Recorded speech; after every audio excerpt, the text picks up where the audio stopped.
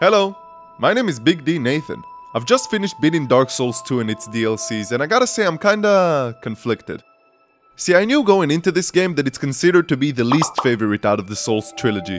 There are many people criticizing the game, but there are also many who stand behind it and try to show you the beauty in its ruggedness. Well, after beating Dark Souls 2, I'm left in a weird position. I don't think the game is either good or bad, I think it's both. There are many things the game does well in some parts and then completely drops the ball in another under the same category.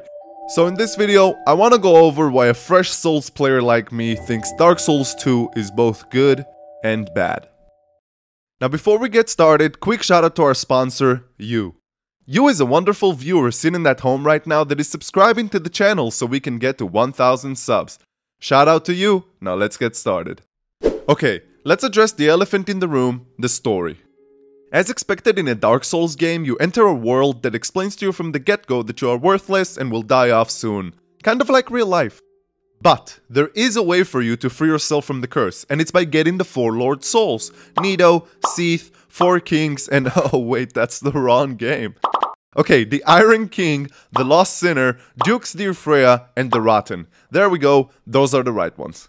See, most of the story in a Dark Souls game is explained to you through NPCs who tell you about the land and its history.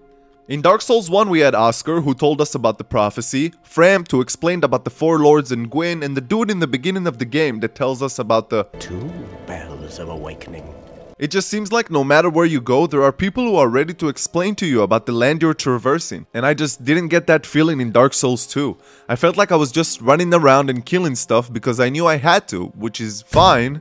But I love having an objective to work towards, and I don't think the game does a good job at explaining it to you. But all of that kind of changes once you beat the 4 lords. Then you get to meet Aldia. What the fuck? Piece of shit scared me.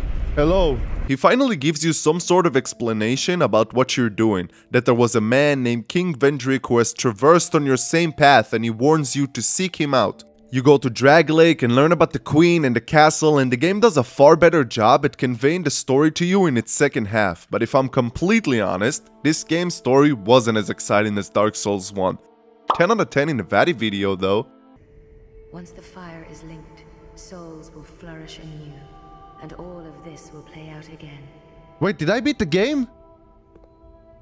Alright, the second point I want to cover is the combat. Quick explanation about what I mean. I'm talking about equipment, leveling system, HP and stamina, basically everything that makes a direct impact on your combat. Now the unkeen observer would say, well Nathan, the combat system is exactly like Dark Souls 1. Attacking is the same, so is leveling up, the upgrade system, the stamina bar, and to them I say, listen here Dumbo, if I'm fighting this dude and I heal for this much every frame, I'm screwed. A lot of weird things were added to this game, I feel like, with the most obvious one being adaptability. Having your iframes tied to a stat is just completely useless, blah blah blah, you know what I'm saying.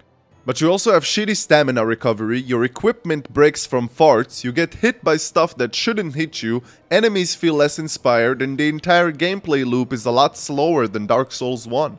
But you know what? Best backstab ever. This mechanic alone was enough to cheer me up and carry me throughout this game.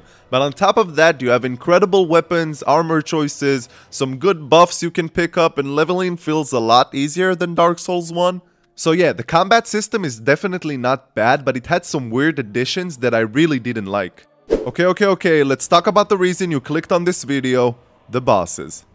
I think it's pretty unanimous that the bosses are the best part in FromSoft games. That feeling you get when you beat a boss that you were stuck on, or when you meet a boss that completely blows your mind by his moveset. That feeling is amazing. I honestly think that FromSoft has set a precedent in my mind of what a good boss fight is. Now that's not to say that they can always pull it off, because oh boy are we about to talk shit on some bosses. Okay, hold on, let me flip a coin. I'm gonna see what I'm gonna start off with, the good or the bad. Heads is good, tails is bad. Okay, let's start off with the good. I mean, what can I say really that hasn't been said before me? When FromSoft pulls it off, they do it big time. Flashy moves, dope design, incredible phase changes, secret mechanics, puzzles, tricks, all whilst your butthole is clenched harder than when your mom walks in on you with the incognito window open. If you know what I'm talking about. See this dude? That's Sir Alan. He's a samurai giant dude with a massive sword or katana or whatever they're called, and his moveset is one of the coolest I have ever seen. I mean, just look at this. This guy is one of my favorite bosses in the game, and he goes to show the caliber of what they are capable of pulling off. But then you see stuff like this. Mid, trash, mid, mid, trash, trash, mid, okay? Trash. Just why, FromSoft? I understand that not every boss is going to be enjoyable for me, and not every boss is going to be at an incredibly high caliber, but some of these boss fights just made me sad. Whether the design was cool but the boss was too easy, the fight was unfair and unenjoyable, or the boss design was literally worse than one of the simple enemies in the game. I mean, this guy is even better than this guy! A lot of the bosses in this game felt uninspired and rushed, but the one who pissed me off the most was the Burnt Ivory King. Literally, top 3 bosses in the game, hidden behind the worst first phase I have ever seen. An unfair gank that you have to redo over and over to get to him. That sucks. I think nowadays FromSoft has mastered the formula much better than what they had in Dark Souls 2. But yeah, if I had to average out the bosses, it would probably be a 5 out of 10. And just because I think some people would want to know, here are my top 5 bosses from low to high. Smelter Demon, Throne Watcher and Defender, Burnt Ivory King, Suralan, and Fume Knight. Honorable mention to the Pursuer. Although I beat him first try, I loved the fact that you kept on meeting him in the game. Okay, the next thing I want to talk about is kind of 2 points at once, as they are sort of tied together. Areas and exploration. I think FromSoft managed to do something that not many developers have. You enter a world that is extremely unforgiving. It seems like everything is out to get you, from monsters to gravity itself. But despite that difficulty, you want to explore every single part of the land.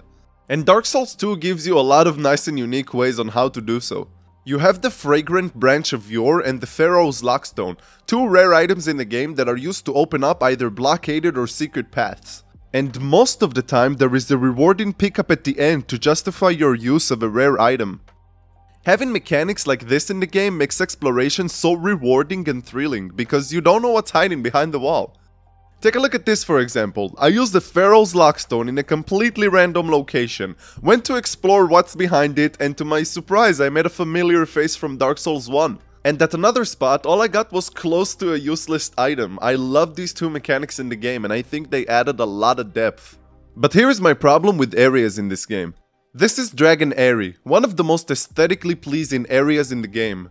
Running around in this area looking for Dragon Shrine was really cool. There is nothing flashy or exciting here when it comes to combat, but it doesn't matter. But then take a look at this area, and this one, and this one, and this one. I mean, is it just me, or is there nothing in these areas? It just seems like a really bad and lazy filler. It's understandable that not every place is like Iron's Keep or Drangley Castle, but come on man, put some effort into it. It feels like a reoccurring theme in this game is quantity over quality. Not a lot of things were thought out, areas weren't designed with the intent to be difficult yet fair but only frustrating, and even if there is some good in these areas, they're completely overshadowed by everything else surrounding them. How could you be this good at something but also responsible for this? It's like if I had the cooking skills of Gordon Ramsay, but I would also burn cereal and eat soup with chopsticks. If I had to give an example to what playing Dark Souls 2 is like, I would have to say an abusive relationship. So many things that make you feel good and surprise you and make you want to stay and keep going, yet other things that make you sad and hate yourself like nothing else. There is without a doubt merit to what people who criticize this game have to say, because to me it's not up to par with what From Software has shown me that they're capable of doing. But I also believe in some of what the people who support this game have to say. There are many things that this game bangs right on the head. But listen, at the end of the day, you won't know if this game is good or not until you play it. And if you have played it, whether you enjoyed it or not is completely fine either way. If I had to give my peace of mind, I'd say it's probably a no repeat for me, but I am glad I had the experience. Before we part ways, I want to thank you for watching this video. Please do consider subscribing. Stay natty. Peace out.